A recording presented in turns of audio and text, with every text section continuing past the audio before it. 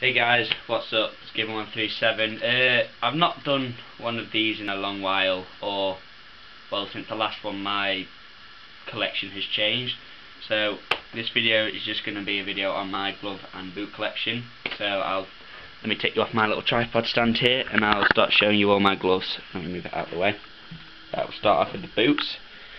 Got my Adi Power Epsilon soft ground boots, which I bought at Christmas. There's a review of everything in this collection on my channel.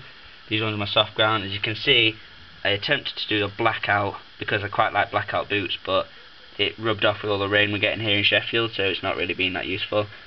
Moving along here, I've got my Nike Tiempo Legends, the white and green colourway, which I really like, nice soft. Been using these for all my matches. That's been because for the first couple of games of the season it was nice and hard ground, so I could be using these, but now I have to move on to them because it's raining a lot here. Moving along, Umbro Geometras. Use these for training mainly because they're just a nice cheap boot which is good and sturdy. I've used it on 3G quite a lot and there's little to no wear on it. Moving along, I've got my Nike Total 90 shoes. I never used these really. These were just my boots for 2 seasons ago when they first came out. Moving on to the gloves now. The Just for Keepers Pro, got these the end of last season. These are currently my second choice for match gloves. Moving along, I've got my Just for Keepers gloves, the ones I bought down in Peterborough, which 2 for 20 quid because we're getting rid of all of them. I've only used these for training once, so I'm going to start using these for 5-side matches. Moving along, I've got my Keeper IDs from Just Keepers. It's got the Stocksbridge logo on it. It's got my name on the band as well. Again, moving along, got the new Just for Keepers reactions. These are the green and white colourway. You could only get these at the Oundle camp. They don't sell these, they make them in black and white. Here we've got the F-Line N roll gloves. These are currently my first choice match gloves. You can see I got these ones personalised because I want to see what personalisation looks like.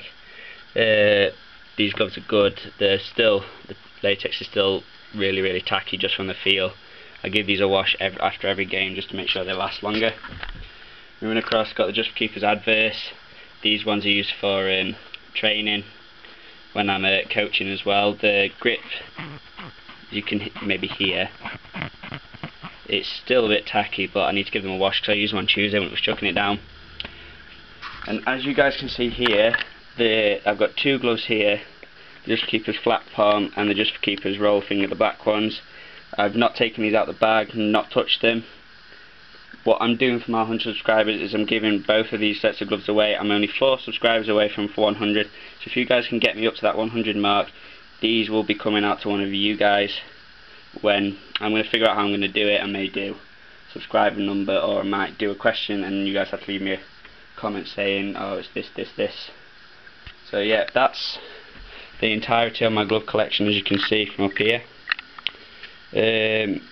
I don't think there's going to be much change to these throughout the season. These will last me this year. So yeah, that's the glove collection for this year. I hope you enjoyed the video.